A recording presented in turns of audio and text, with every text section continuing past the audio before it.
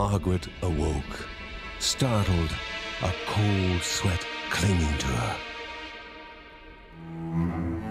She gathered her thoughts.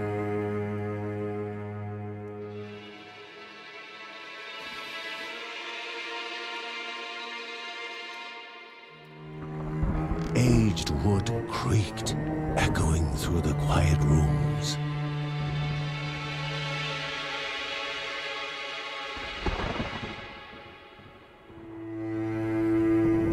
Near the house stood a shrine to Rhea Dana, goddess and daughter of the land, of Rhea and a being of comfort.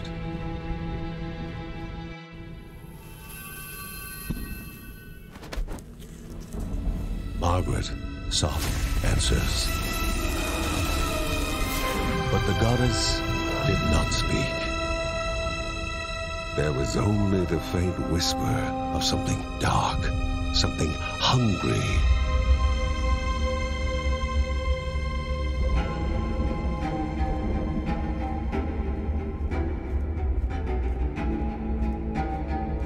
The old seer's bones felt the weight of their age as she climbed.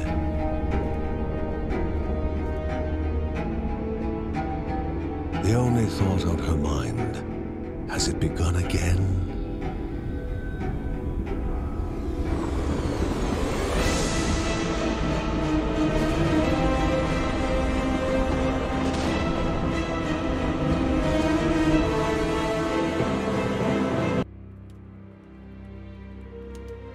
John's mission would be a simple one. He was to investigate Rhea's greatest shrine. His mother presented him with a fresh divinity shard.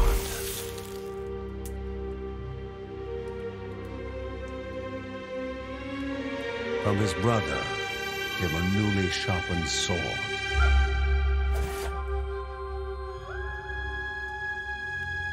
His wife gave him a kiss, and his daughter's hugs were full of reason to return home safe.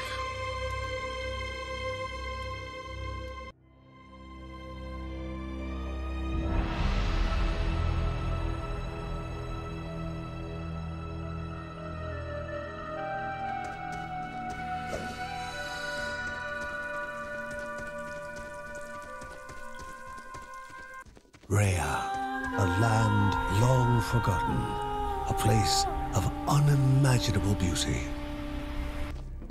It first appeared as sludge given life, slithering creatures, small and vile.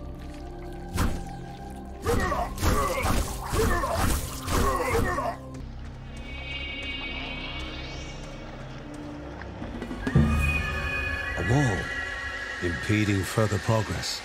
A battle was certain.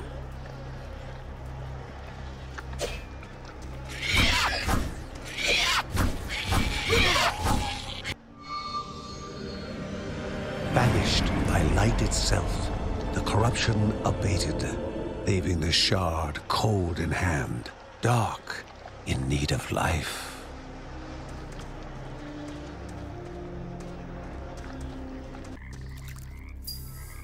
The shard grew warm, humming softly from the harnessed energy. Before him was now one more dangerous than those that came before.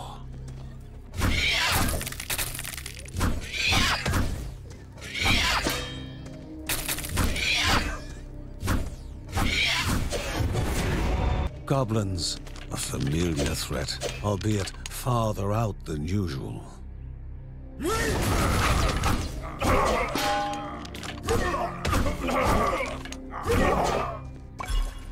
Inherently violent and ill-bade, goblins were an unfocused, constant threat. Magnificent, but dangerous, a land of love found and of love lost. Before him was sacred ground, left untouched in days gone by. Remaining calm and collected, The shock of his heart-skipping beats was concealed in expert fashion. Before him stood Linda, his eldest daughter, with bow and quiver at the ready, determined to do her part.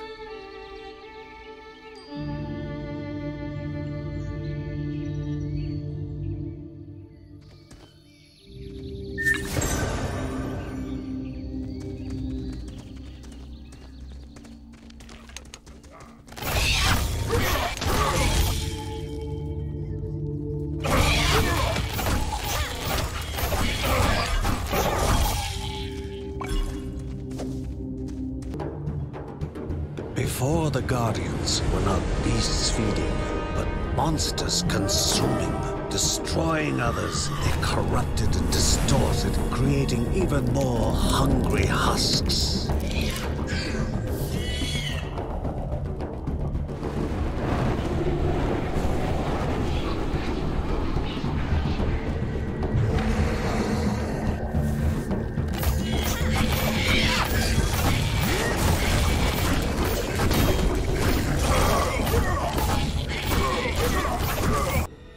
Both father and daughter gathered their thoughts, their hearts heavier than before.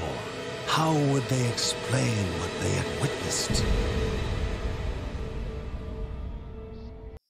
The ancient tree had been cut down. Together, father and daughter described the horror, the creatures dripping with decay that slithered into bodies stuck between life and death to bolster their ranks. Grandma Margaret confirmed what they all feared. It was the corruption, a cruel entity spoken of only with hushed voices, an ocean of darkness that flowed from the top of Mount Morta. And the Bergsons' duty was to stand against this devouring deluge of death. Kevin was also eager to do his part in the family's fight, especially when his older brother Mark was off somewhere. He was as much a guardian of their mountain home as any of them. She stood. If they were to reach the summit and destroy this evil, as the Bergsons of old had done in the past, they would need the assistance of the sanctuary.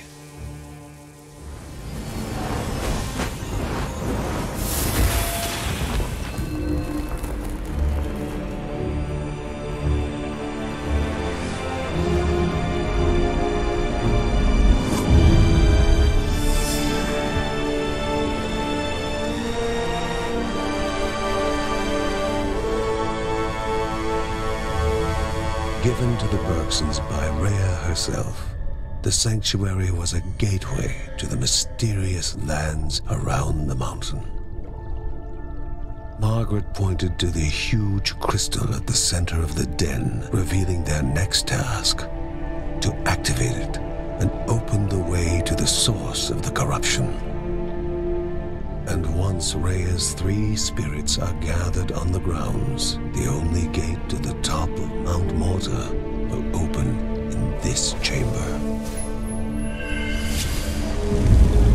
By himself, or with the assistance of those who loved him, John needed to gather the 3 spirits from their lands. Without them, he would not be able to stem the flow of the corruption.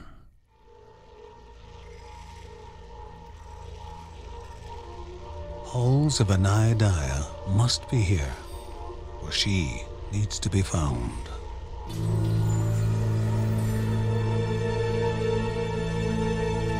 A celestial shard chipped directly from the ancient crystal in the sanctuary. It would be the Bergsons' lifeline, a tether to pull them back home before death's fateful whisper.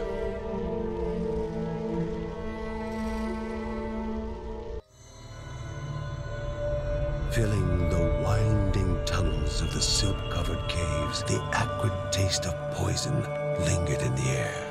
Spiders. Linda told herself it was only target practice.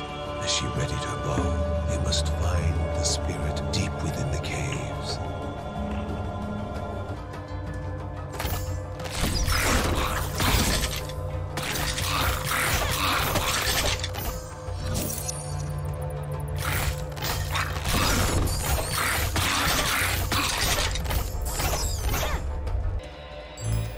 Energy flowed around the room. Before the hero, an object of the divine.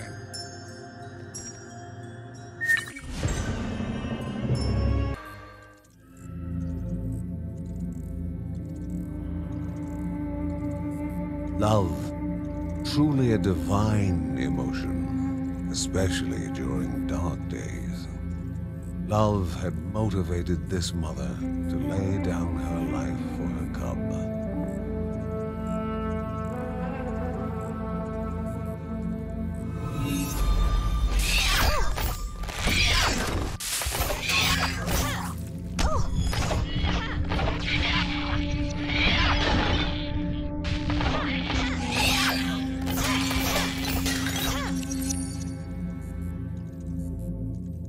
Love now compelled the young one to try and rouse her from eternal slumber. And it would be love welcoming the new orphan among the Bergsons.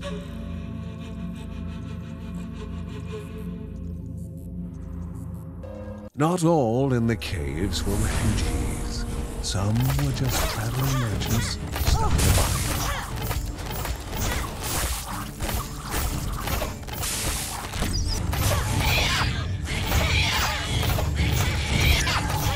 The strange-looking shopkeep dusted off his clothes, tipped his hat. He invited them to stop by his shop later, promising something for all adventuring needs. All 8 eyes studied the one so willing to walk into their own tomb.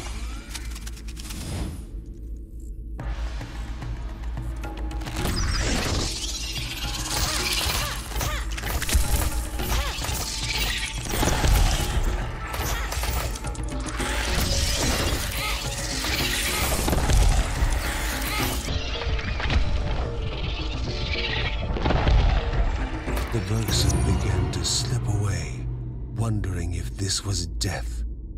It was warmer than they expected.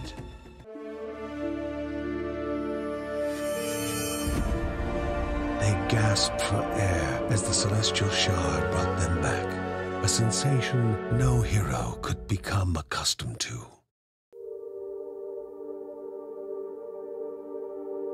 As she heard John and Linda describe their foray, thoughts rushed through Margaret's head. The corruption had amplified the creature's wickedness, and no longer were they part of the harmony of the Rhea. With the new threats looming, Margaret asked Ben to prepare his workshop. He would have to take charge of enhancing the warrior family's weapons and armor.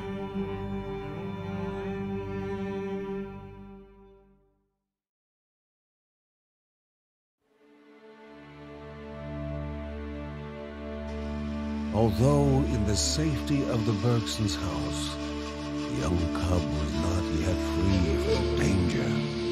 Exhaustion racked the animal's body, its chest heaving for even the smallest of breaths.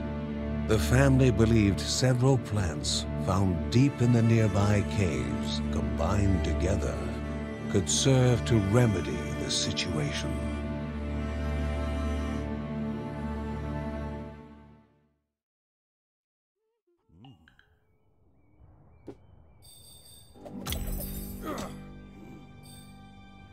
Uncle Ben reached out to the familiar warmth of the forge. If they were to reach the top of Mount Morta, their equipment would need to be of the highest quality.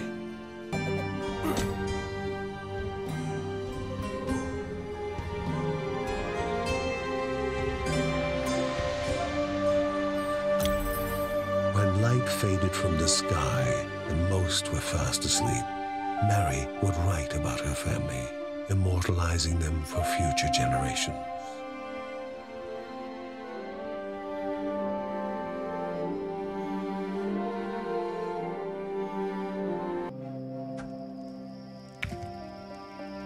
Kevin's need to help all began when his elder brother Mark left the house. His brother was strong, making any near him feel safe. but he left Kevin.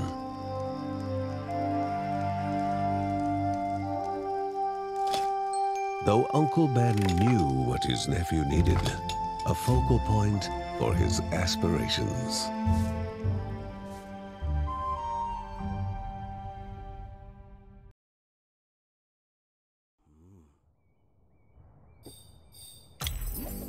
Lucy could spend hours with paper and pencil, giving life to objects she witnessed in the clouds, drowning herself in her own world, a place empty of life's trials and tribulations, and away from Grandma Margaret, who was always insisting that she continue to practice her other specialty.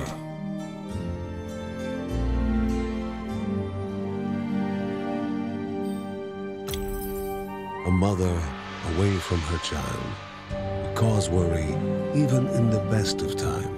This was far from the best of times. It had been more than a year since Mark, Mary's eldest son, had gone to live in the monastery deep in the forest. The same forest was now the source of such worrying news.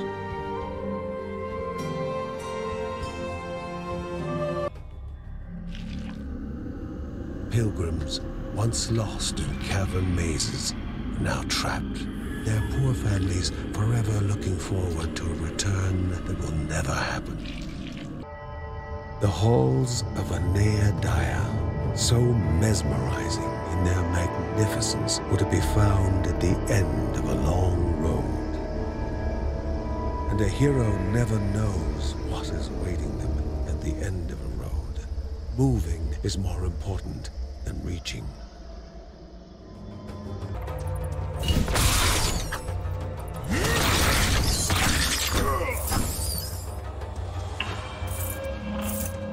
The generis mushroom was vital to any concoction with the purpose of healing. While naturally poisonous, any skilled brewmaker could extract the important properties without danger. Tired of being called shady, he instead adopted the title Mysterious Shopkeep. What strange thing could have dragged Grandmother this far? The will of Rhea will flow in those still obelisks to aid the Guardians. This was the only thing Margaret silently whispered. And the Bergson had to return home in order to understand what had occurred. A set of daggers made just for him. They would be his guide to finding himself, his focal point. The boy tested them. They felt good. Not too heavy, not too light. Like an extension of himself.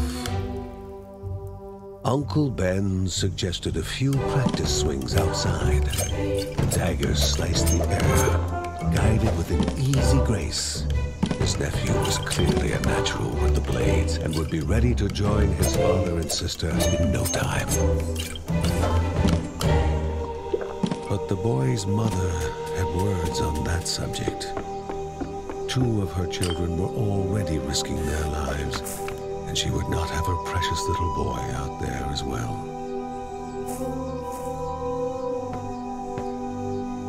Regretfully, he took the daggers away. Who was he to argue with a mother when it involved her child?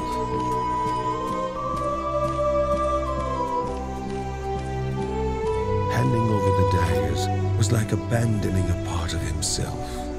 He was meant for them, meant to be out there fighting for what was right. He just needed to convince them. The mysteries of the world were like open books to the wise, and words from the wise shall benefit man and beast. Uncle Ben pondered over a map he received from a refugee. The Silk Caverns were a twisted maze of dead ends and venomous nests. But somewhere along the right path, Anea Daya, spirit of the Caeldippo Caves, rested.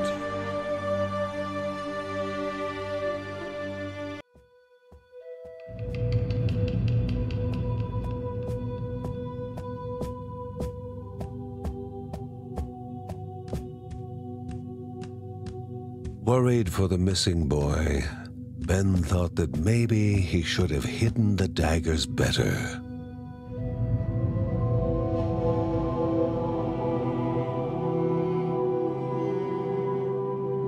Margaret, in her wisdom, knew that nothing would have remained hidden from Kevin forever. Now, she only encouraged her son and his daughter to hurry and find him.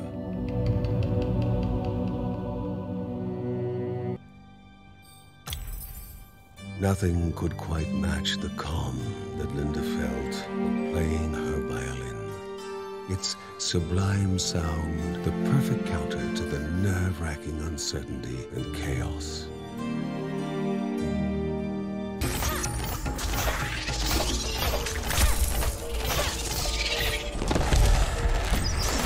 Creature howled in anguish as death slowly beckoned to bestow its peace.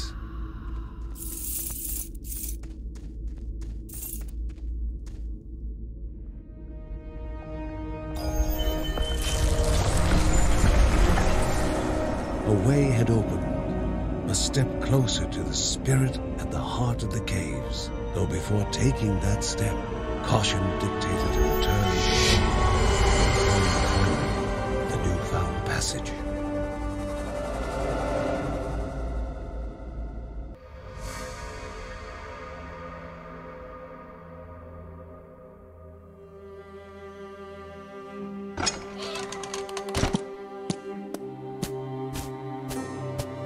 Kevin returned from his saga with barely a scratch, yet he found no appreciation from his family, especially his father.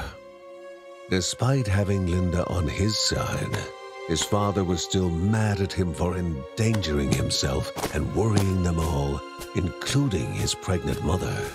His favorite line, asking how he could be so inconsiderate. He wondered whether Uncle Ben would understand his bravery and initiative better. With his heroic act unrecognized, the young boy waited, frustrated, expecting more punishment. What Kevin had not expected was his parents' reaction. Heartened by his courage, his father was going to teach him the ways of battle, and his mother was far from the frail and always worried housewife she had seemed. A Bergson through and through, she gave him her blessing and asked only that he temper his courage with caution.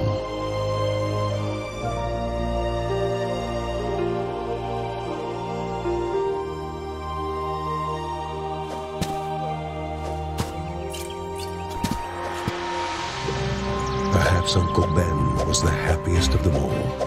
Not only had his nephew held his own in combat, but had done so with the weapons he had made for him. Kevin only wished his older brother Mark was there to witness his rise to the family calling.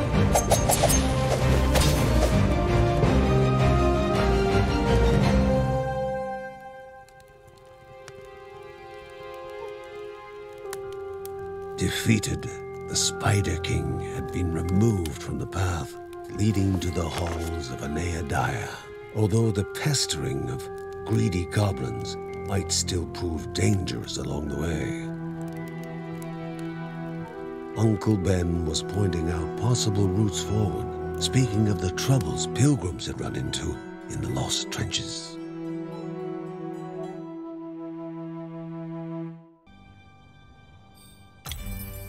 Always eager to fight, Kevin's new exercise resembled a dance more than a fighting technique. With all the noise he was making with his practicing, the family might have trouble sleeping tonight.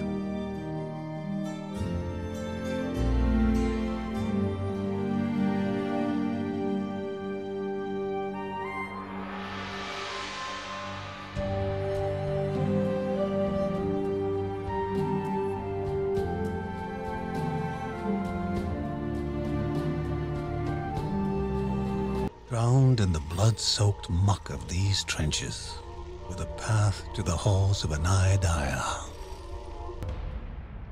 The further their quest proceeded, the more dangers there were to face.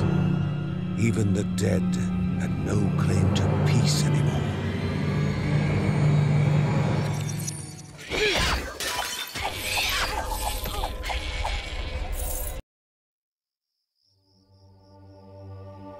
As the conversation turned to the progress of the corruption, Mary was curious to know which village had been attacked this time. However, that worry gave way to panic when Lucy entered.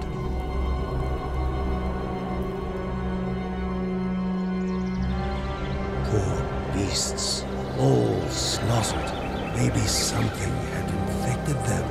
The corruption was on their doorstep now.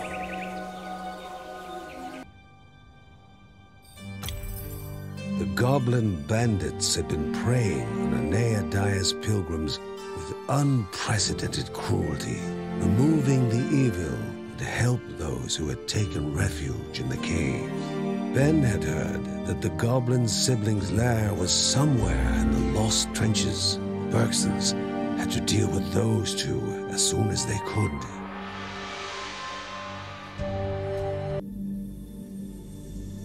The air vibrated with the pilgrims' chanted prayers, prayers offered to a deity that perhaps slumbered, unhearing, at the end of their journey. The hero did not know how many of them would survive the coming days.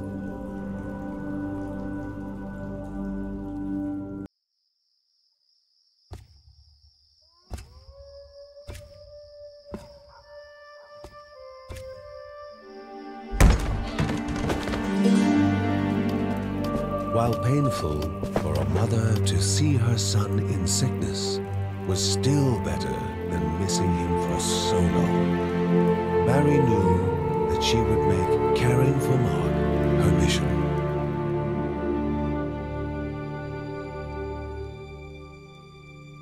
Mark had to warn them about the dangers approaching, despite how difficult it was to talk. He started naming the villages that were evacuated, or worse, taken over by the corruption, but soon succumbed to fatigue and fell asleep.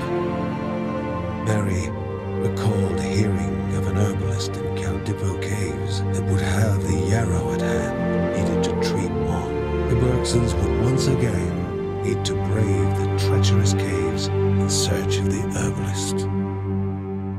This monstrous creature shouldn't keep me from finding the cure for the little cub, the Bergson thought.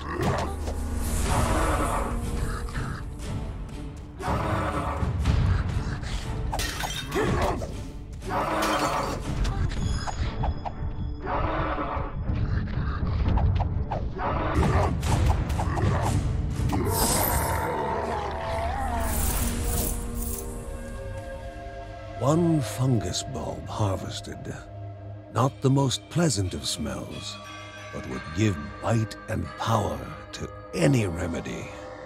Wherever there was a secret, knowledge was to be gained in the war. And wherever there was a reward, danger lurked. The cipher was important enough that it brought Grandma here.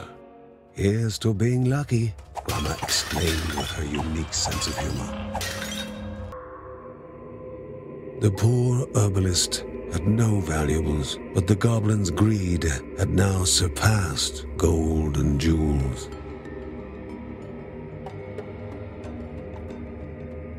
Shedding tears for the dead man would serve no one now. The herbs needed to be delivered to Mary.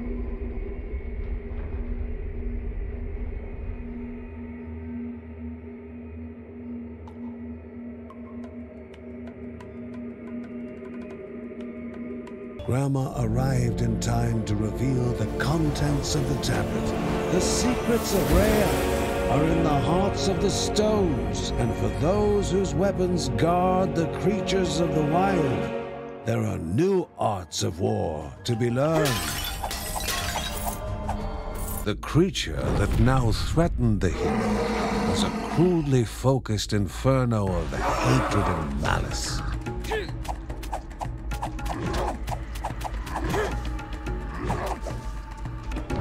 one raging beast was not enough. Surely, two were.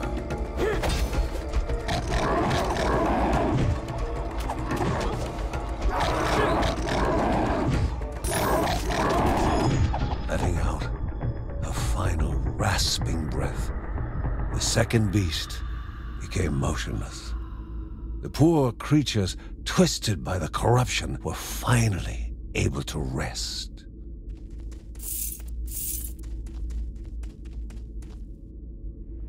A path to be cleared of the corruption, the jewel of life to be restored, the realm of Anea Daya, mother of beasts and the goddess of waters. Before embarking for the spirit of the family must be informed of the newly opened passage.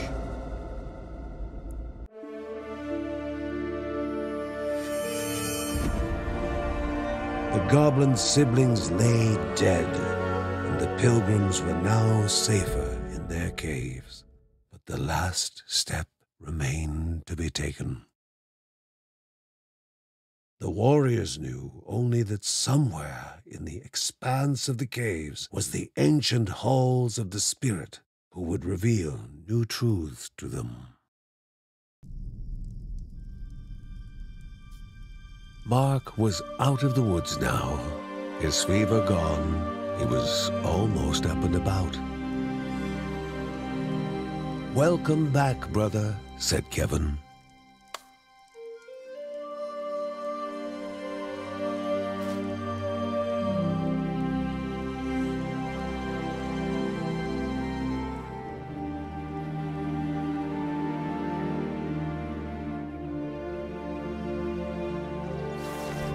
He had avoided conflict over the years, living in harmony with nature, but as Uncle Ben was fond of saying, a Bergson would forget how to walk before they forget how to fight.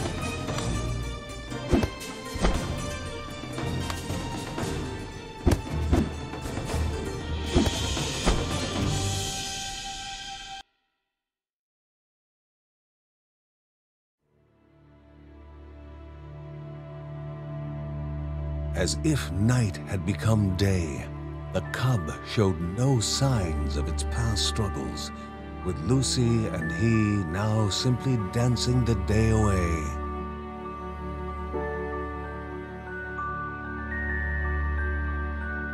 If the little wolf cub was to stay, it would need a room and bed of its own. All too happy to build it, Ben only required some wood and nails from nearby.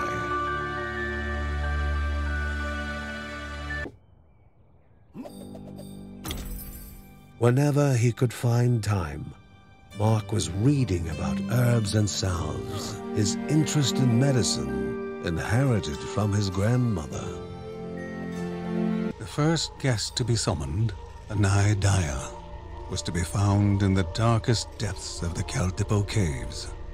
For a spirit to leave her domain, though, was no simple task.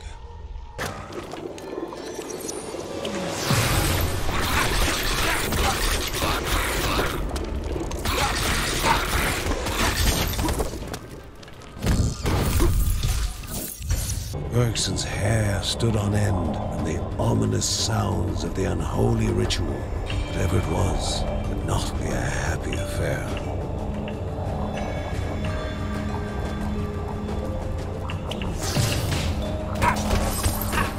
Grandma was already there, as always, before the Bergson could have a look around. Those who approach the light will gain more valuable experiences, was how the tablet was explained.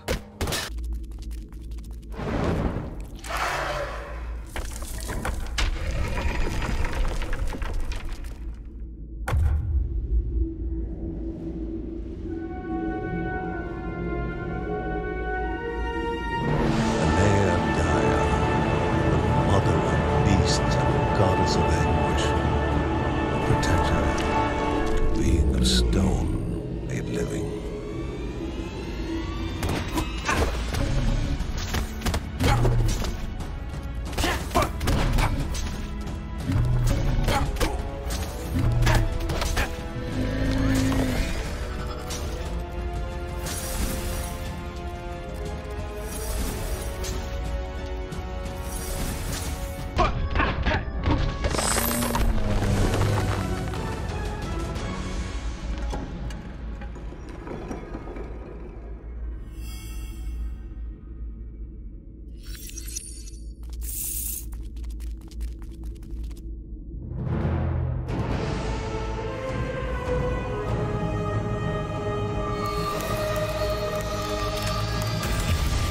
finally free of the corruption's hold, Anea Daya gazed upon the Bergson, her emerald eyes weary with exhaustion.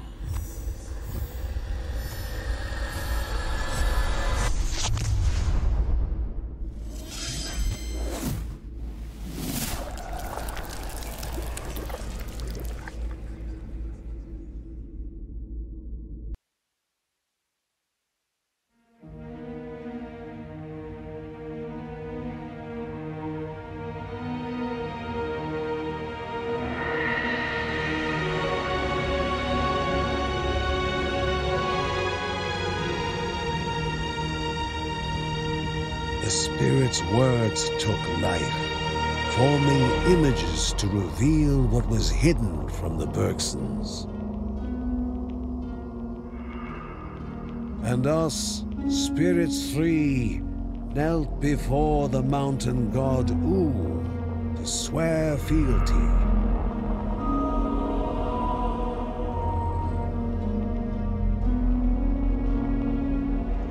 Our wills were set on peace. His was set on testing ours.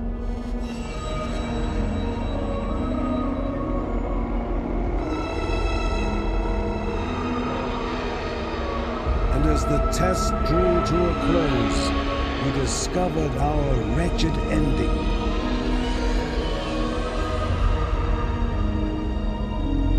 As the mountain god exacted vengeance on the children of Rhea Dana and tainted Rhea with the corruption.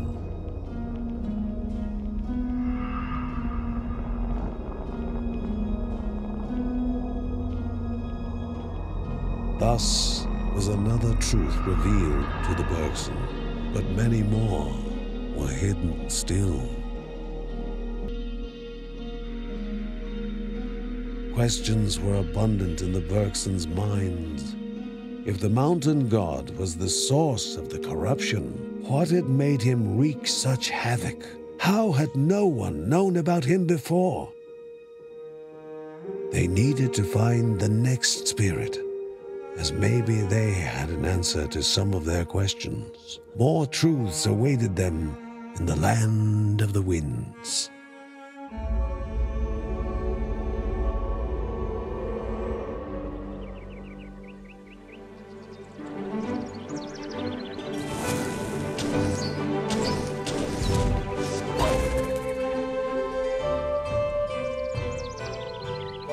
And now the fire child was ready.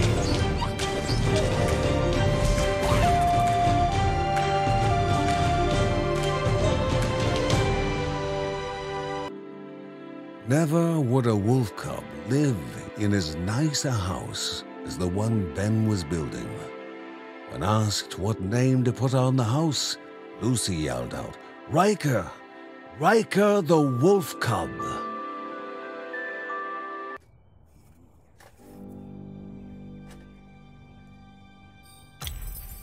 Why would the mountain god corrupt the world? What kind of evil was it that brought it forth?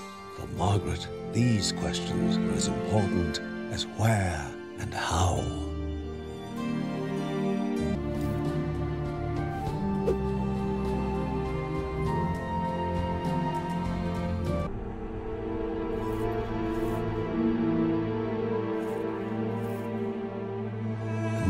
Raha, spirit of fealty, awaited the Bergsons somewhere in Barahut.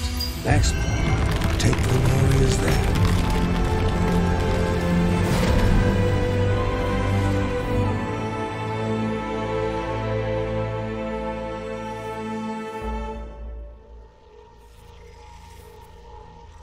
Once a lively place of merchants was now only a back alley of broken promises and death. Deep in the city of thieves, the path to Anai Raha's halls awaited.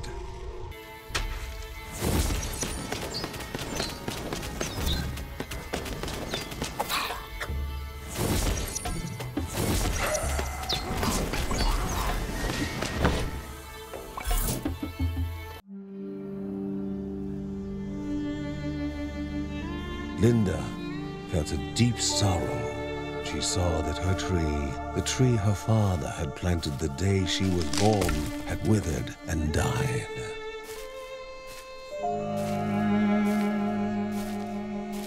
Though when she looked upon her grandma, her sadness lessened. Margaret was always a glimmer of light in the darkest of hours.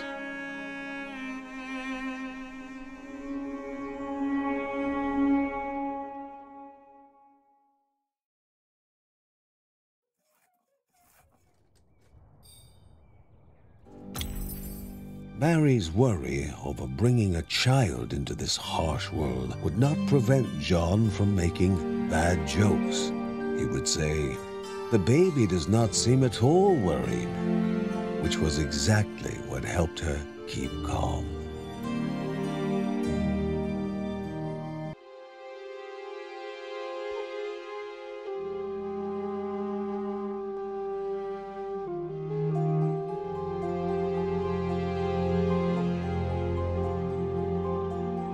The truth hurts sometimes, and often the truth that hurts is hard to share. Margaret was wondering whether the world would just be a better place without the gods and goddesses.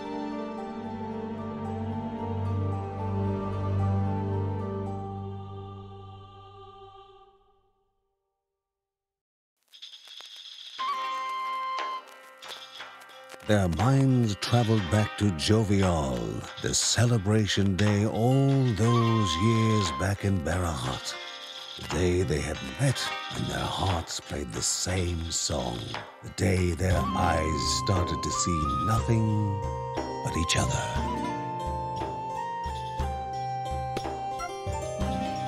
It was love that had sustained the Bergsons through thick and thin.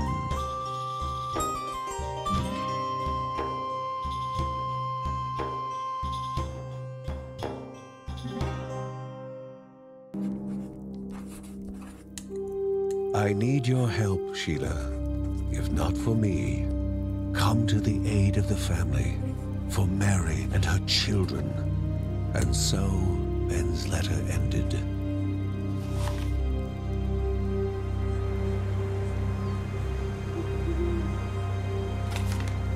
His doubts showing, he contemplated his relationship with Aurea, the emotional and single-minded Sheila. Why had they ended? Question still unanswered.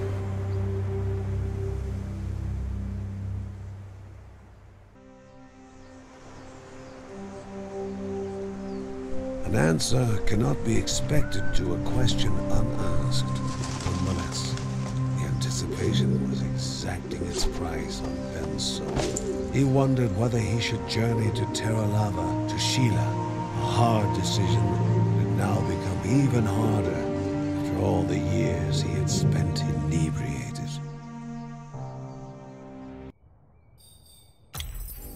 And yet another letter, this time more intimate. All Ben wanted was to hear something, anything, back from Sheila. He made no requests and made no mention of past events. Once again, he considered going to TerraLava if no reply was forthcoming.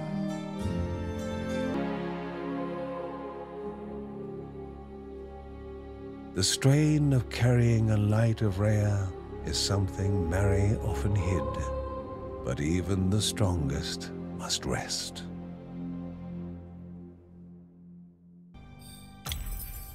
Barahut no longer hosted the bustling markets and many carnivals that it used to, a fact that frustrated Linda to no end.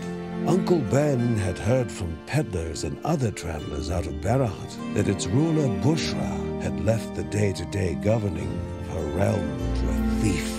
The Bergsons had to find the criminal and teach him some decency. Estimating the age of Anai Raha's abode was perhaps as difficult as walking the road that led to it. But one question occupied the Bergsons' mind most. What secrets the spirit of Barahut reveal. Rhea's mercy can make the impossible possible, is all Margaret whispered.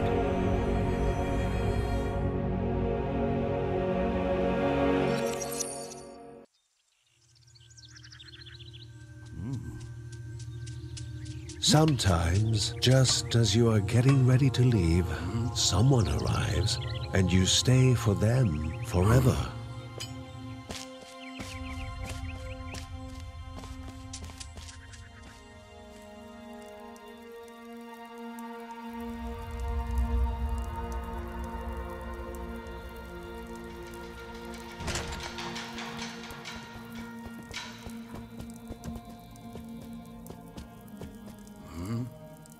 Sheila's ring drew Ben's attention. The same ring that Sheila had always said belonged to her firstborn. This man was their son? Ben could not stop staring into Joey's eyes, the eyes that he had gotten from Sheila.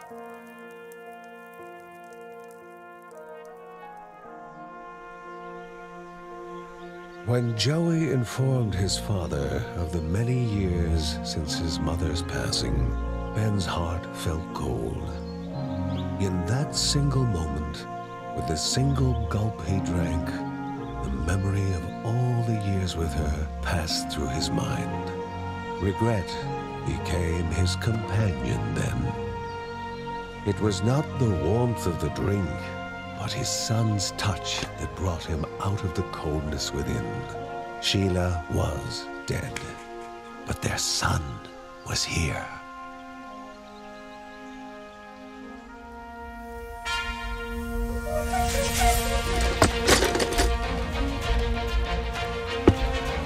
Nostalgia of days lost mixed with dreams of days to come.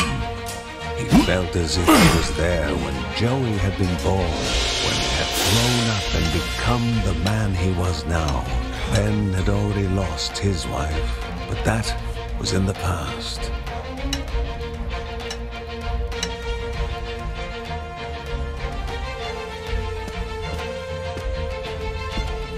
And this was the future. A future they had to build now, together.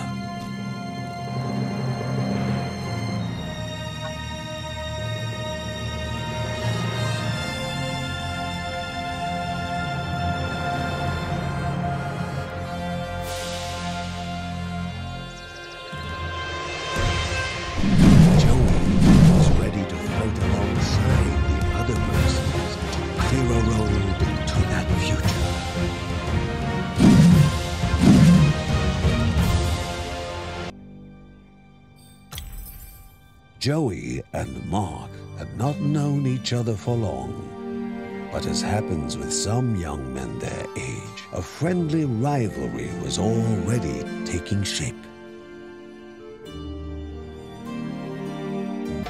Sand swept across the land, scraping against the stone of a monument built not from devotion, but blood and sweat. Atop it stood a Nairaha, with the lost ruler Bushra waiting.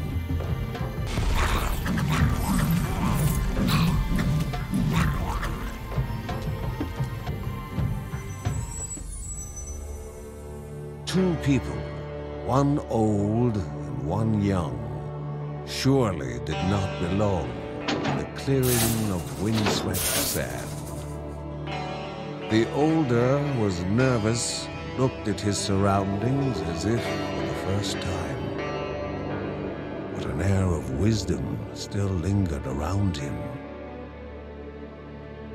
They were on the run and in search of one more able-bodied than themselves, for a monstrous and savage creature had begun to dwell near the observatory. The creature that now threatened the hero was a crudely focused inferno of hatred and malice.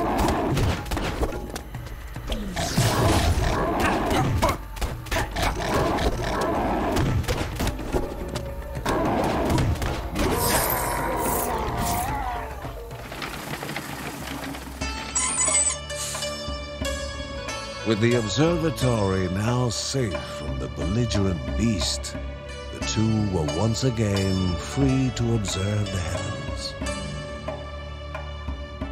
Even fortune is in Rhea's hands, was all Margaret murmured.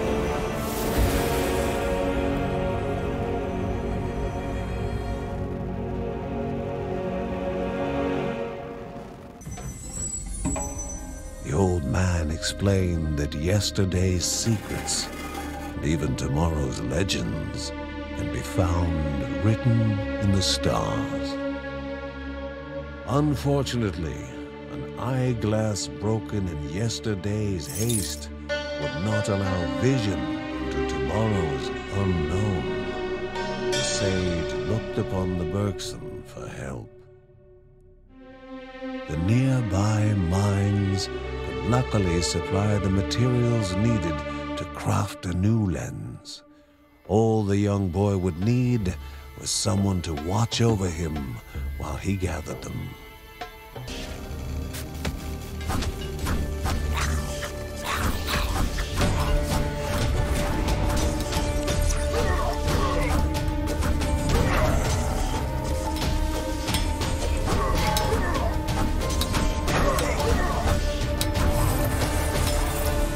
The eyeglass replaced, the two turned back to the heavens. Tomorrow's legend resting beyond the horizon, while yesterday's secrets hid nearby. The manipulator of the disenfranchised, the leader of rats, with fingers sharp as daggers and a soul lacking its humanity.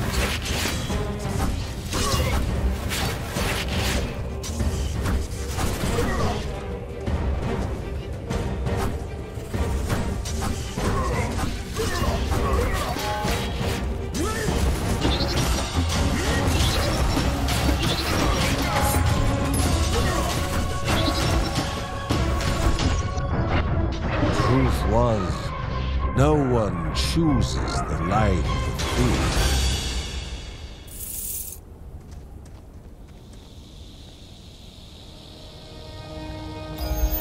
The crystal was upon the hill, through a path opened anew from the sacred city of Raha, the spirit of wind and weather. Felt a strange weariness as home beckoned.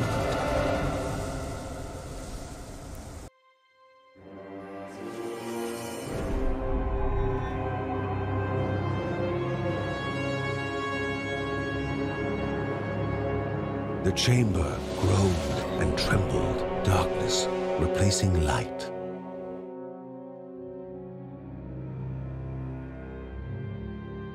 Above, the family waited to eat, comfort replacing vigilance.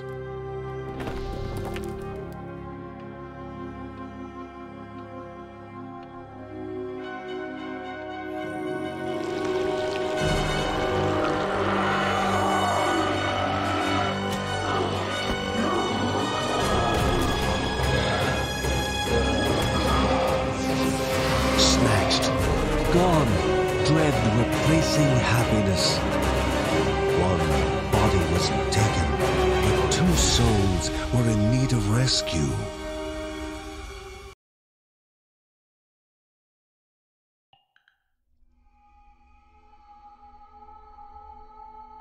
The forest was dense and full of dangers, but finding Mary was the most important thing now. Somewhere out there, surrounded by the darkness, Mary and her unborn child lay in need. The Bergsons would find them.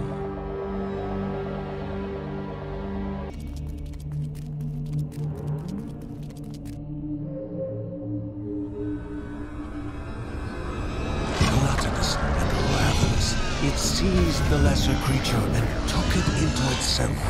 Oh, the Guardian thought, for there was no time to waste.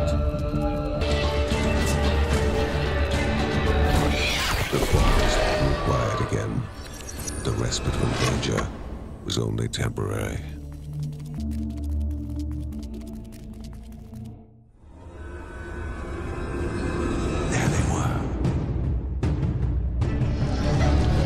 creature roared, but flight was no longer on the hero's mind. Bergson now stood their ground, ready to take action.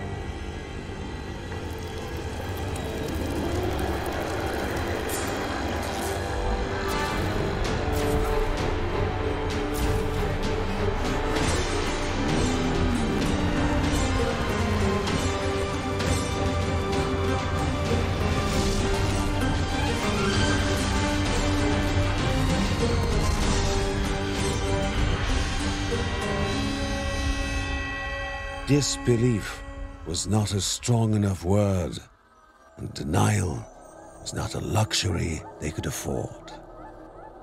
They knew all too well that Grandma Margaret was gone.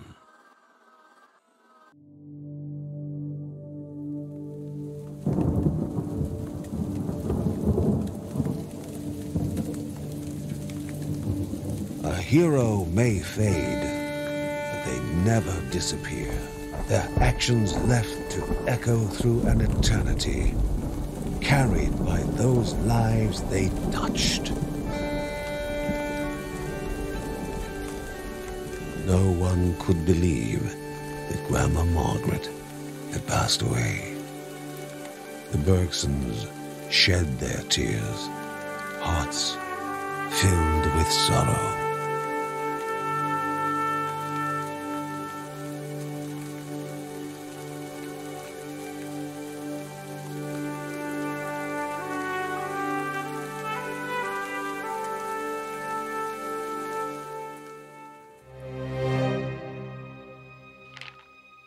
Ben and John were shocked to their core.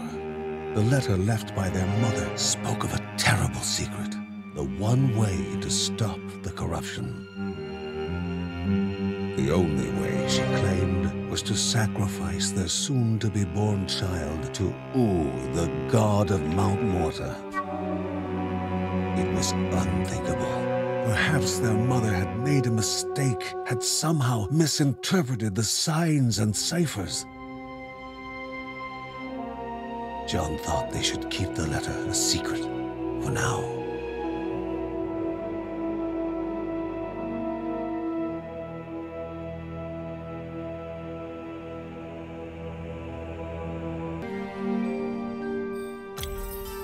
John did not look up, dreading even the possibility of having to look his wife in the eye. How could he tell her so terrible a truth?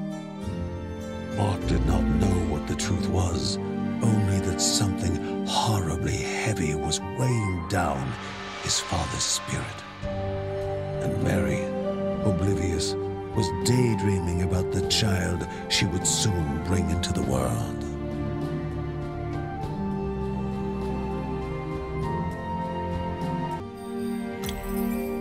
It was merely a soothing potion Mark sought among his grandma's books. But what he found was like a bolt of lightning through his heart. They would have to sacrifice the newborn babe to the mountain god to stem the tide of the corruption and save the world. Knowledge sometimes brings great suffering to the compassionate.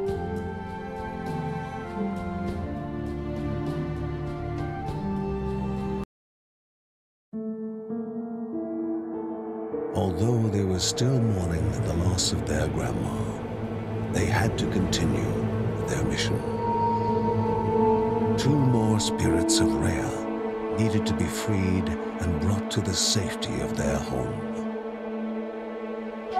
John thought they should be able to find the temple that housed Anairaha, the spirit of the winds, somewhere in the city of Barahut. Maybe he could shed some more light on the nature of the corruption and the mountain god.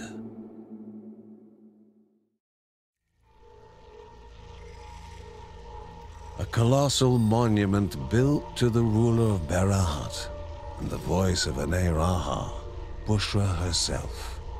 A twisted prison of hate and decadence.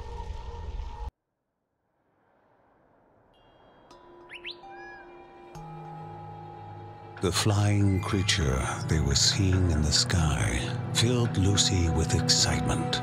Could it be a dragon? However, Kevin had heard Mark say that there were no dragons left on Rhea, and he told Lucy the same.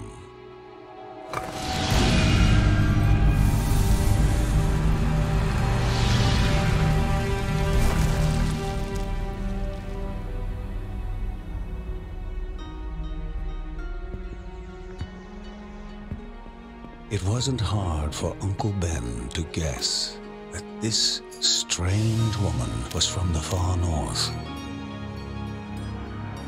The Bergsons were curious to know her reason for making such a long and arduous trip down south.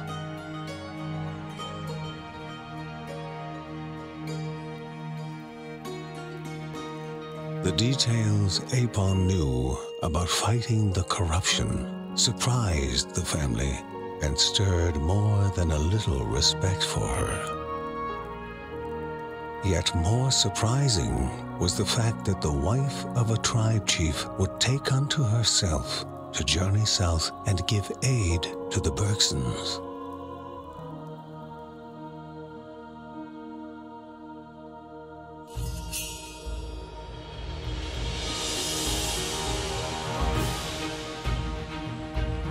Apon joining in with the Bergsons would help them in their quest. Moreover, Mark could learn a thing or two from her in the art of combat.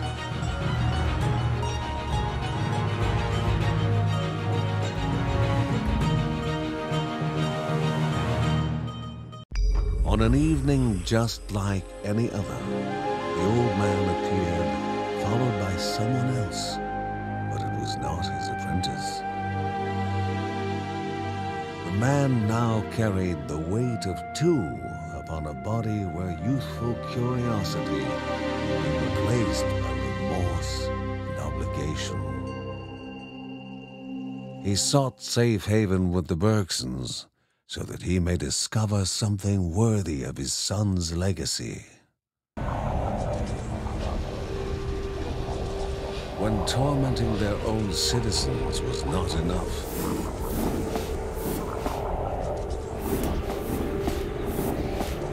corrupted turned to crueler entertainment.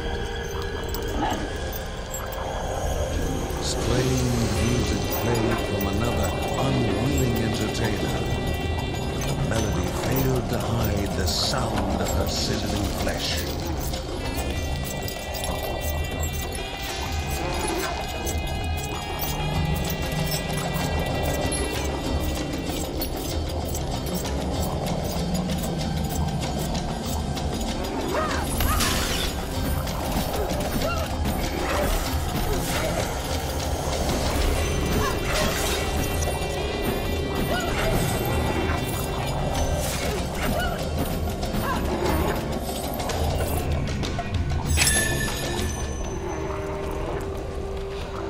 Having been chained and tortured, it was no surprise the poor creature would immediately flee from her liberators. Mary had already started studying Margaret's books of potion making and recipes before the disaster had struck. She worked through them cautiously and patiently. After all, someone had to follow in Grandma's footsteps and help the family in their efforts.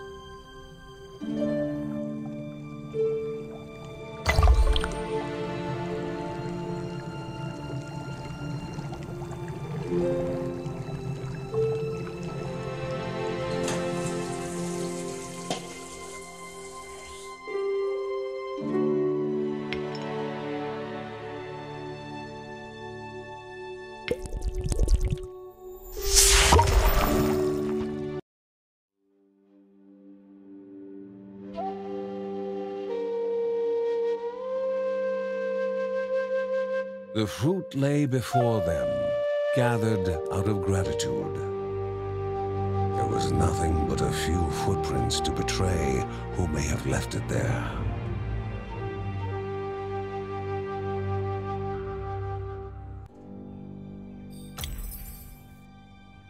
Never before had the Bergsons seen, nor had they heard, such a vast trove of myth and legends. They were so mesmerized by Apon's storytelling that they spent the whole night transfixed as her audience.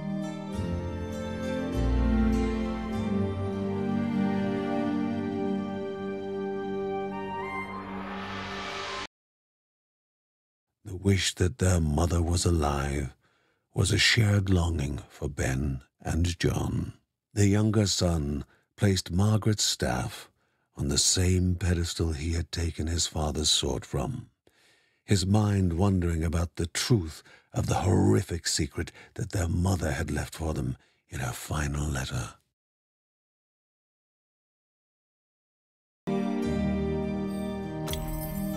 Soon, the Bergsons would have to face Bushra, the villainous ruler of Barahut and lover of the wind spirit. Agitated, Ben was pointing out the passes that led to the halls of Raha. John, however, was lost in his thoughts, thoughts that only Mark could guess.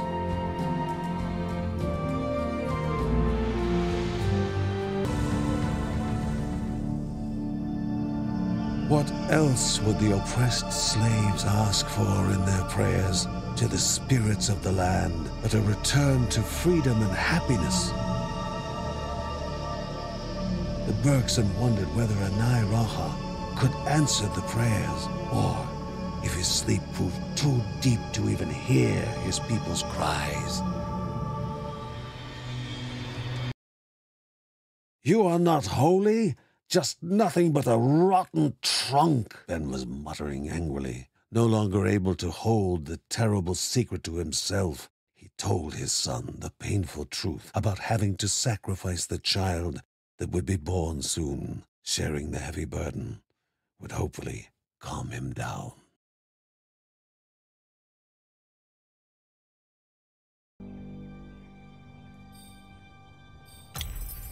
Lucy's warm embrace and her sweet kindness negated some of the chill the trials of captivity had left in Mary's bones. And when even that was not enough, her son's herbal teas sometimes helped.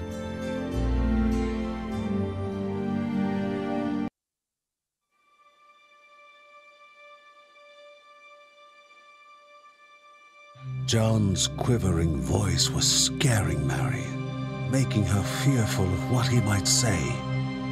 She started to feel the corruption inside of her. But the truth was far worse than her illness, worse even than her death, which she only prayed that would leave her be before her child was born.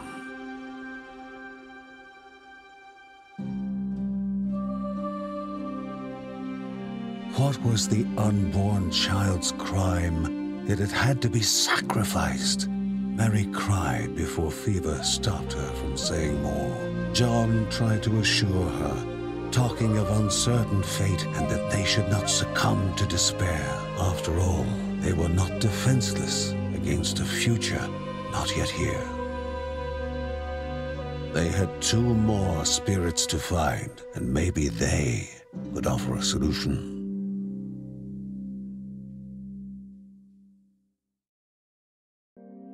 Uncle Ben examined the unusually warm stone for some time.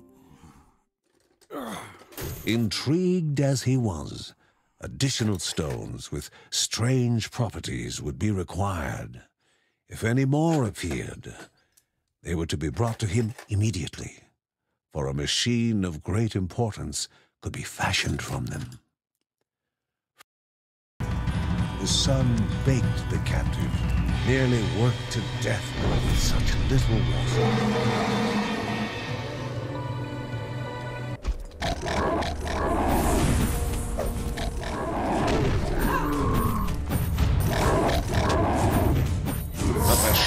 power of stone without equal, he thanked the Bergs and asked to be visited if any rooms were in need of mending.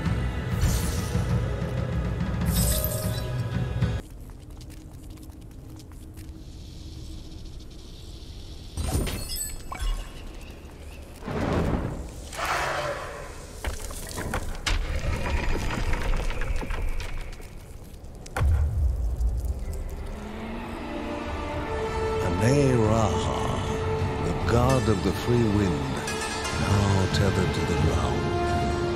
His voice to the people is now just the warden of his prison.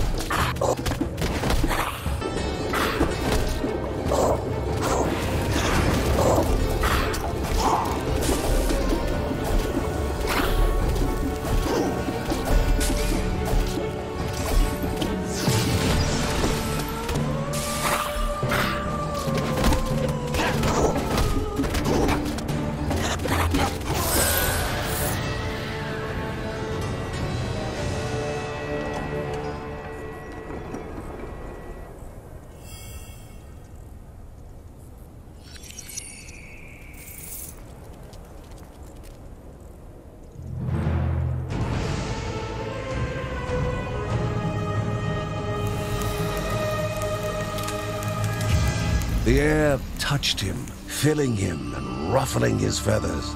He looked upon the Bergson, small and fragile, but so full of hope.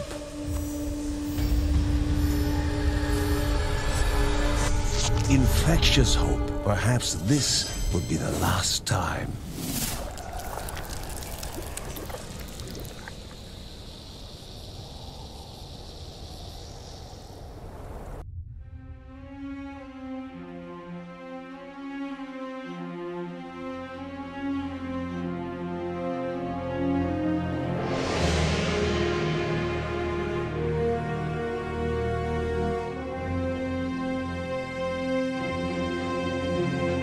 The spirit's words took life, forming images to reveal what was hidden from the Bergsons. And so it was their fate to do battle. The children of Rhea Dana, on the cusp of victory, would find their world overrun with the corrupted, drowning.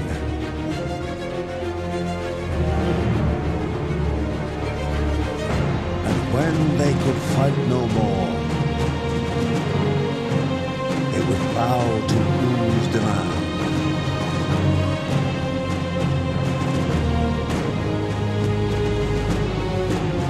But there was no salvation in fighting his corruption.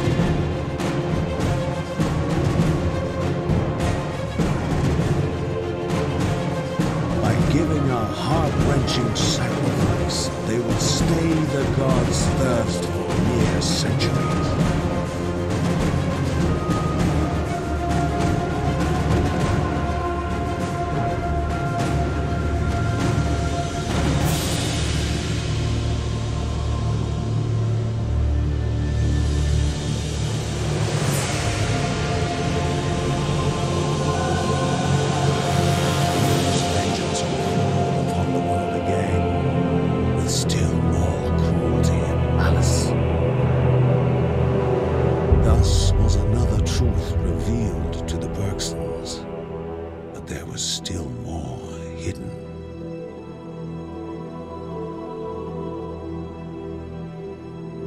The children of Rhea Dana, the Bergsons' destiny, and how much of it Grandma had found out before her demise were the subject of much speculation among the family. Speculation without certainty. When Linda told them about Mary's deterioration, they knew they had to do something to prevent another catastrophe.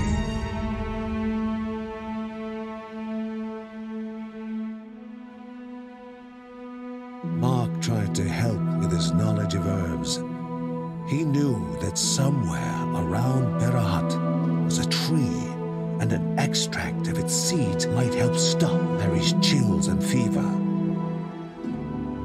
But Barahut had surrendered to the corruption, and not even the trees were safe from it.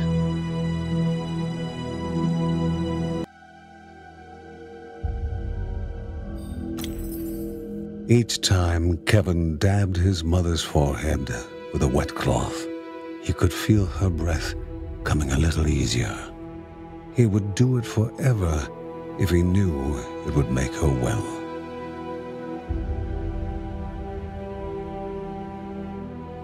The beauty of the ancient ruins was still evident through the decay brought on by time and sand. But once humble living quarters were now slums, the muck of the corruption.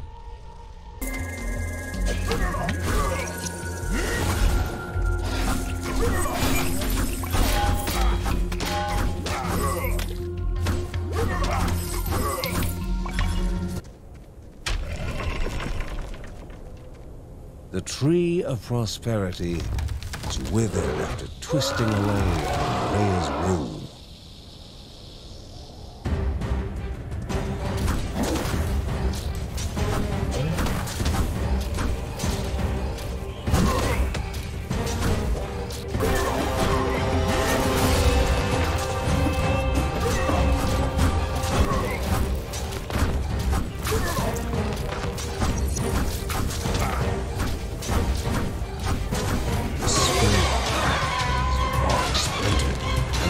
Behind the seed that the Bergsons were looking for.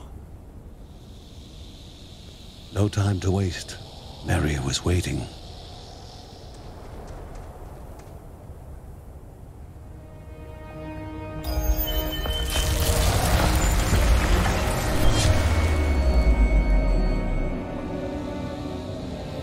A sip of the potion was enough for Mary to open her eyes, and for John to exhale with relief.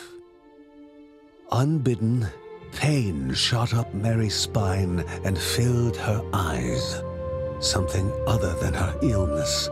The baby was coming. It was time. The air was suddenly still. Mary's sickness had made them forget that the ravenous mountain god was after their baby. Curses!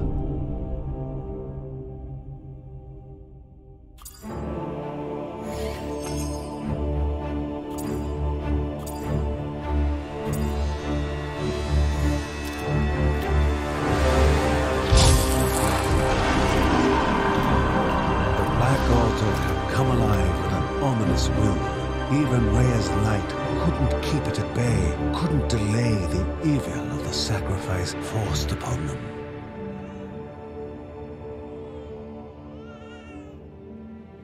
When John held her for the very first time, she was crying the song of life. Life was all that went through her father's mind. How he wished that he could give his own life instead of his baby's. But his life was worthless to the cruel god.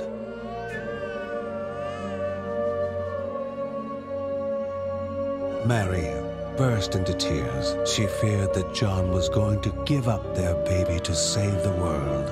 A world that at this moment was worth nothing at all to her.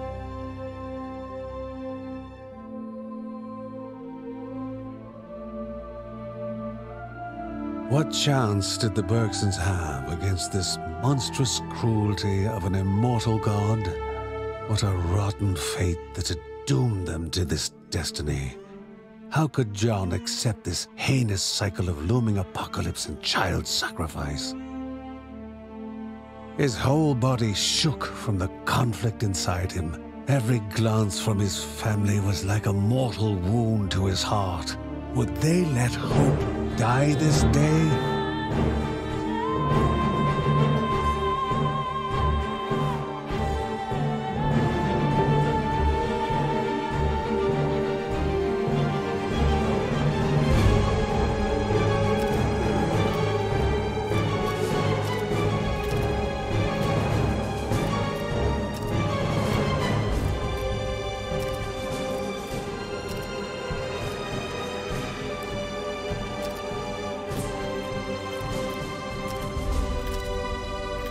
This could not be the end. No. Grandma had already sacrificed herself for them. There would be no more sacrifices.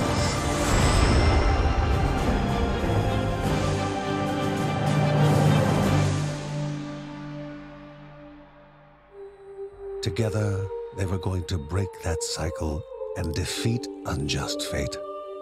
And the look in their eyes became one of resolve. For life, for hope.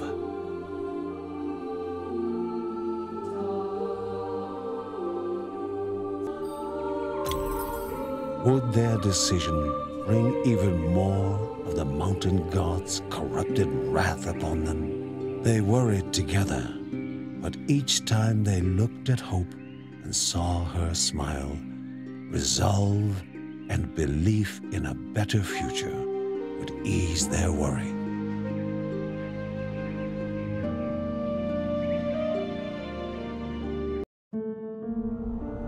Was not defending their home more important than saving yet another spirit? Was there any other way to defeat Wu? Many questions remained without answers. They knew of no other way to free the final spirit, the spirit of dreams, one who could answer more of their questions.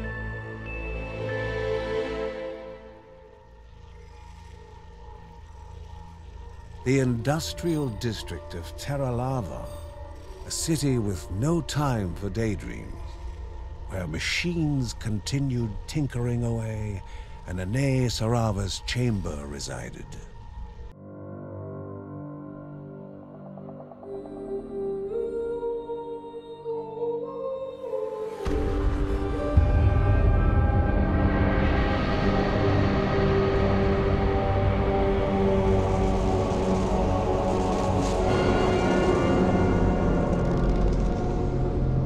Corruption seemed different, but what had changed was not clear.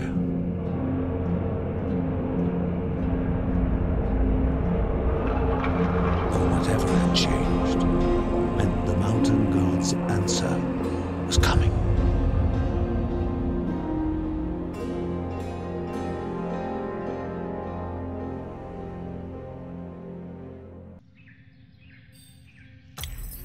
Never the ones to forget to have a little fun when given the chance.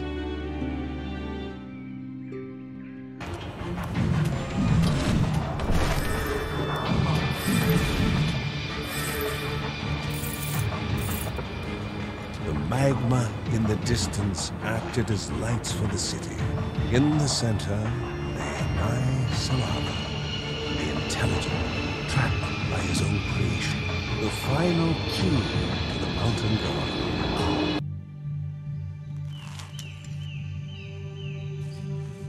Nothing but mud and silt. Maybe they had to go deeper to reach water.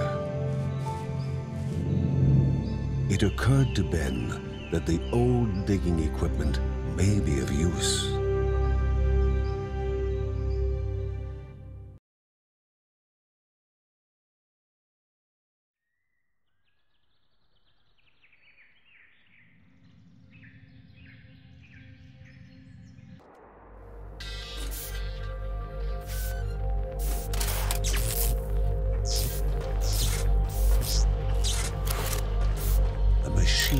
Chugged, but water never surfaced, stuck behind two inoperative pumps out of reach. The man warned that both pumps needed to be activated soon after each other.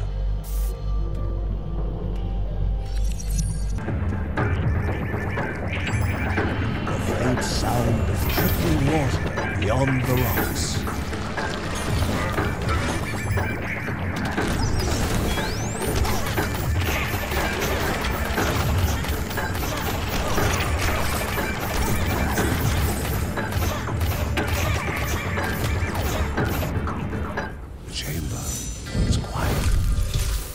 All breath is held.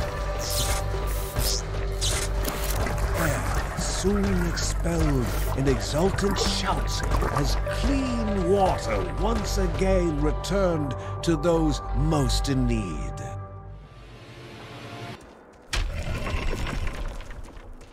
Gears continued to crank on in the distance. The city must survive.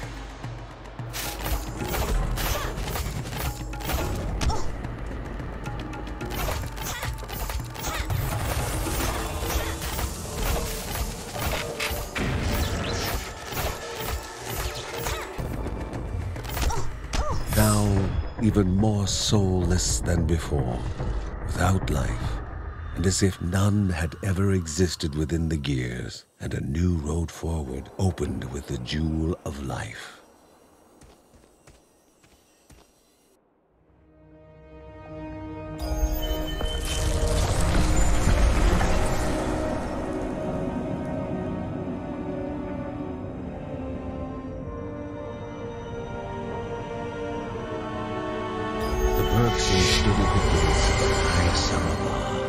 Caution dictated, going back and informing the others. Were they cursed? The more they moved ahead, the more the corruption came forth.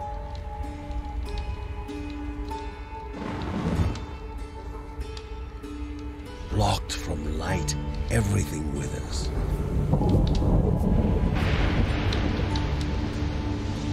The Bergsons wondered what dangers would lie ahead still.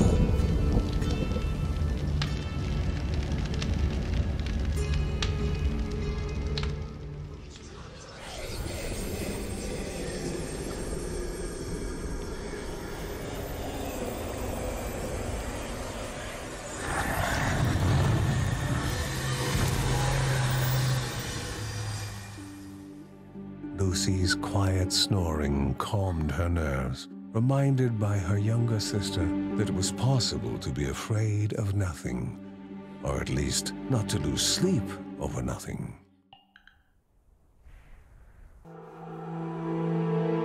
The darkness threatened to overwhelm them, but they needed to unshackle the last spirit as soon as possible.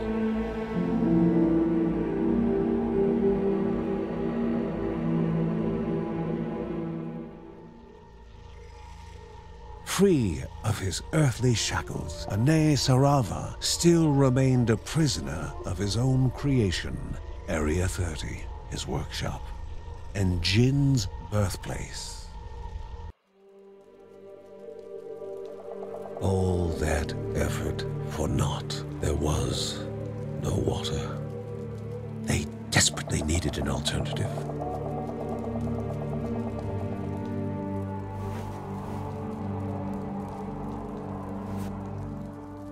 No one seemed able to make a decision, and Mary was almost at her wit's end.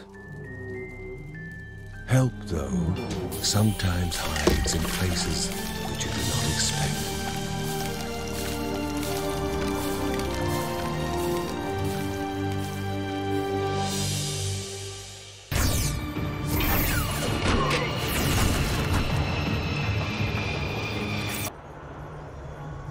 A curious automaton rummaged through a pile of scrap.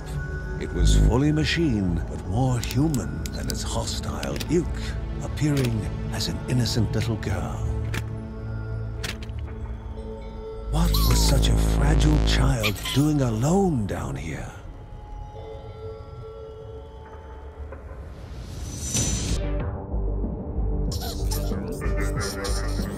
Laughing and shaking the small girl, just like any other bully. And a Bergson knows how to deal with it.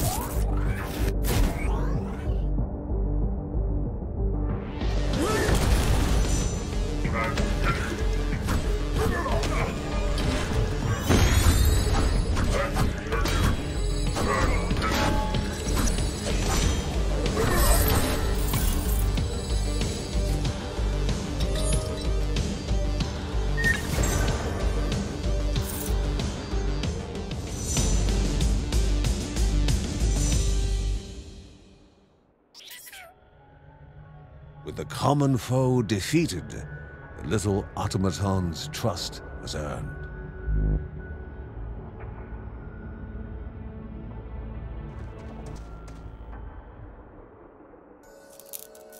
Dust and decay hung in the stale air.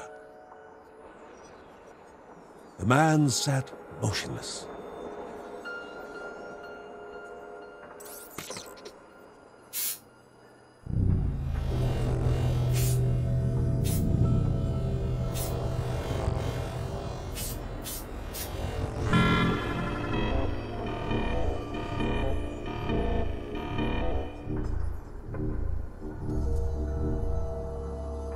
The machine called out, but the silence could not reply. Nothing remained for the little automaton in the hollow room. It was all alone.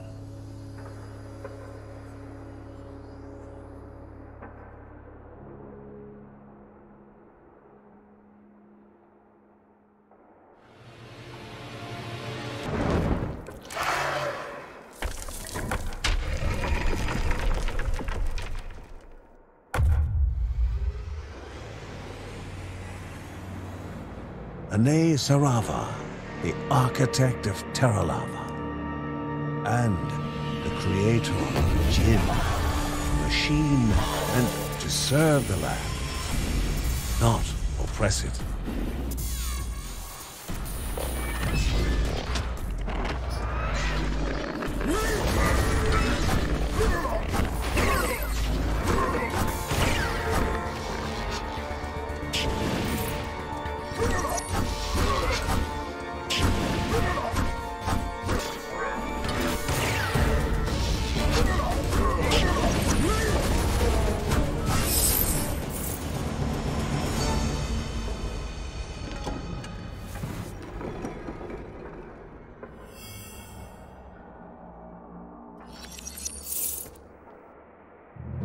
The air became aggressive, the temperature rising as energy returned to the mighty one and flowed through his veins.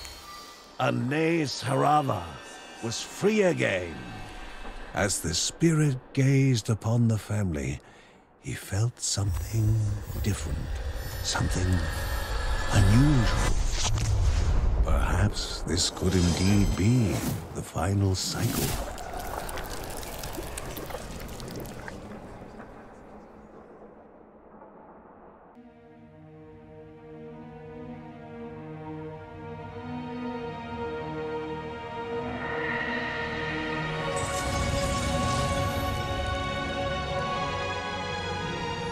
The spirit's words took life, forming images to reveal what was hidden from the Bergsons.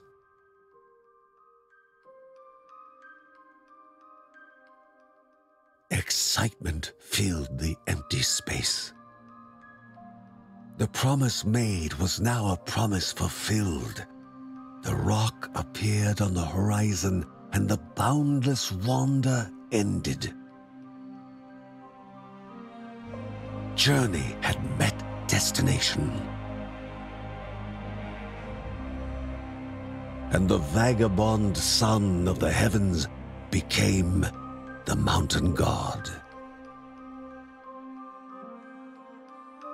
His heart skipped, his mind echoed with music. His breath caught when the daughter of Rhea stole his heart and carved it with her name, Rhea Dana. Two became a pair, mates joined in happiness. Who willed to elevate Rhea's creatures.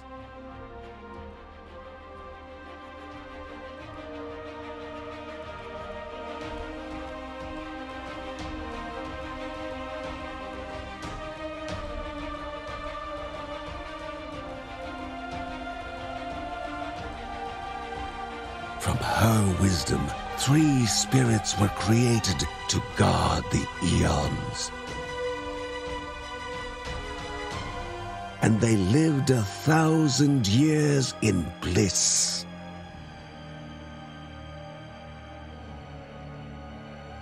Until Rhea bore him a daughter.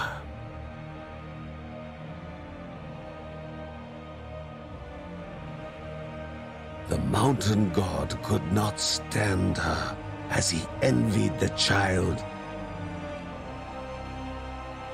Furious, he raged at Rhea.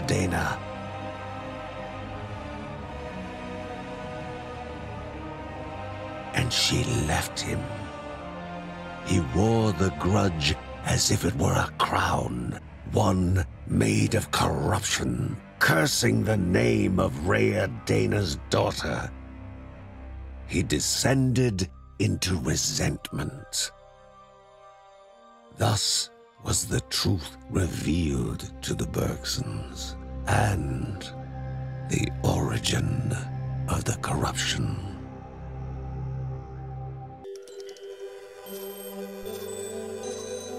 She did not speak, just sat there in silent sorrow. And try as they might, the family could not console little automaton.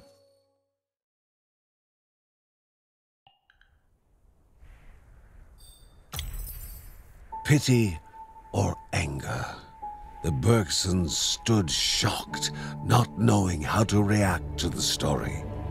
The important thing, however, was to break the cycle of evil. But they still did not know what awaited the Children of Morta in the temple of the mountain god.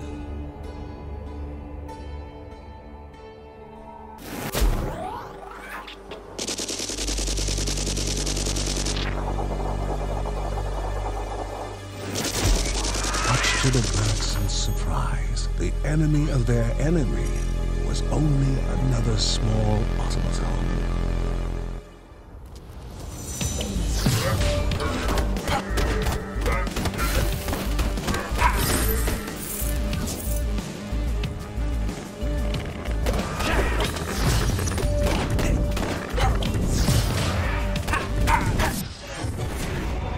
The same human grief clung to this little one as it did the one back home.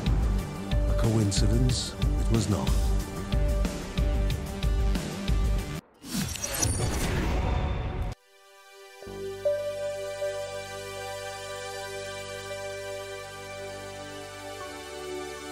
The two little automatons were surely connected.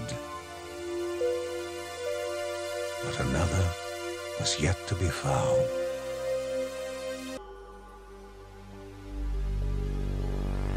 The final little automaton. And the most in need of help.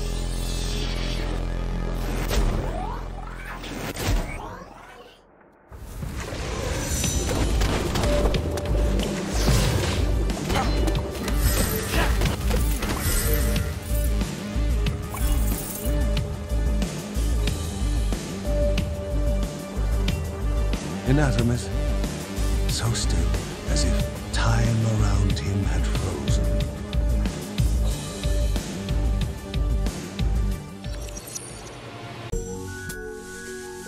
Uncle Ben repaired his body, but it was their presence that brought him back.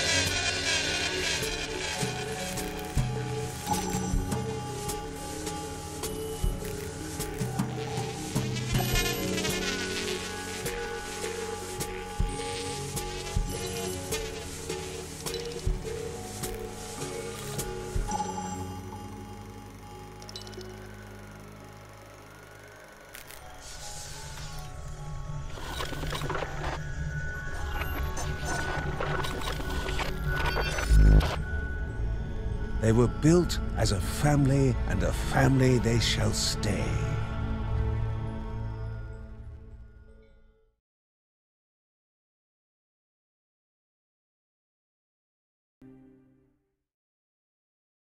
Their final destination was on the other side of that gate.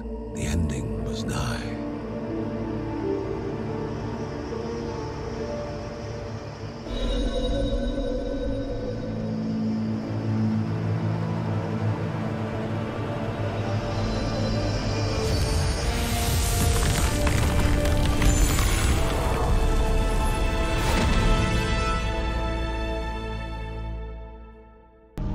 Territory, the domain of the corrupt deity of the mountain, is the final step.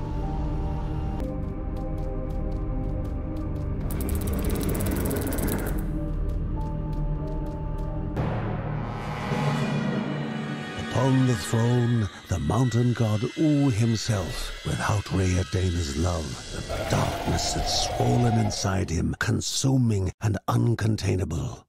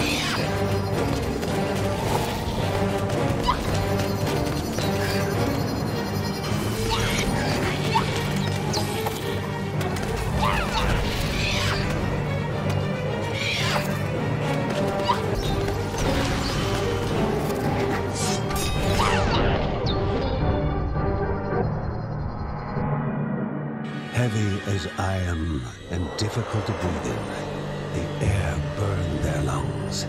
It was pitch black. The light meant protection and hope. And the Bergson had to rescue the others as well.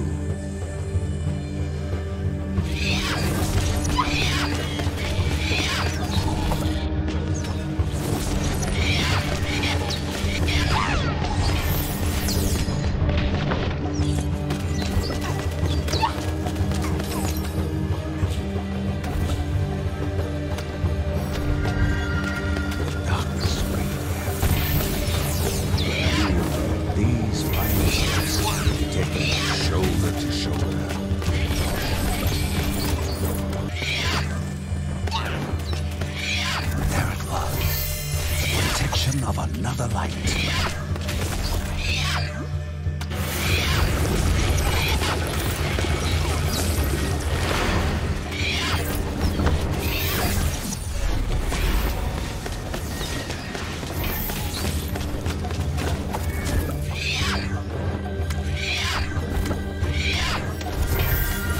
Two more persons found. We all still in danger from the darkness. The rest of the family had to be saved. And yet another light fending off the darkness. For now.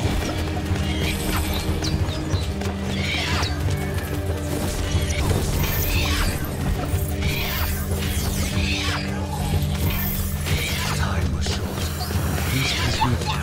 The final battle was nearing its end.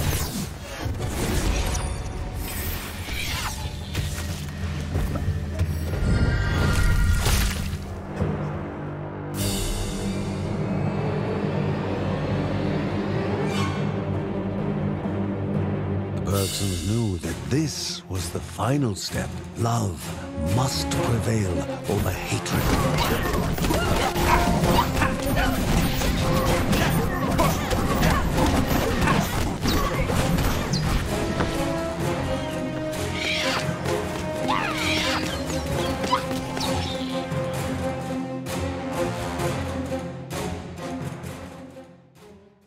Supreme One, master of all and master of nothing.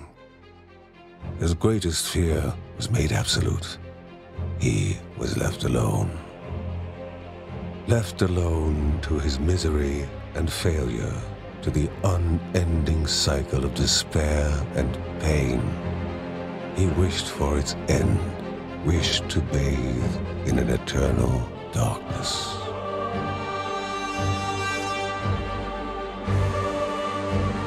Mercy prevailed as the wheel had turned back to kindness. That which was expelled from the heart returned.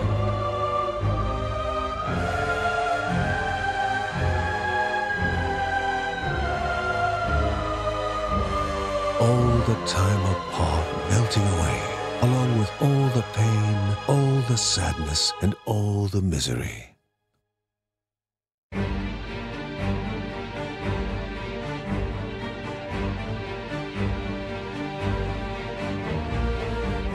Land met sky, two became one. Love ignited rapture as innocence flooded the space between breaths. Happiness and curiosity weaved, mixed, and tangled in a dance, a millennium in coming.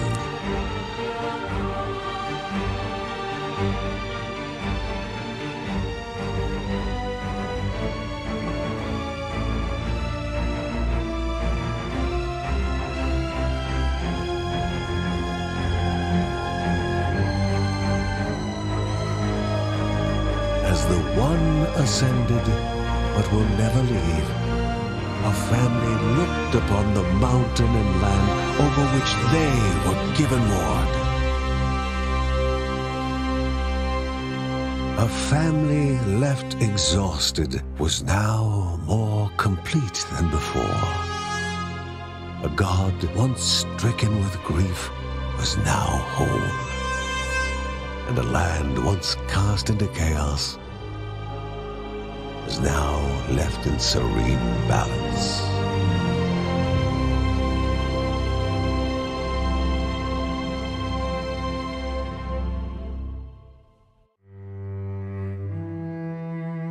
As the story comes to its conclusion, remember this. When the time spent in this land is looked back upon, when daring feats are recited along with victories and defeats, remember that it was not a tale of heroes or villains, nor of good and evil, but one of family, and above all else, a tale of love. Go now, Guardian, and never forget.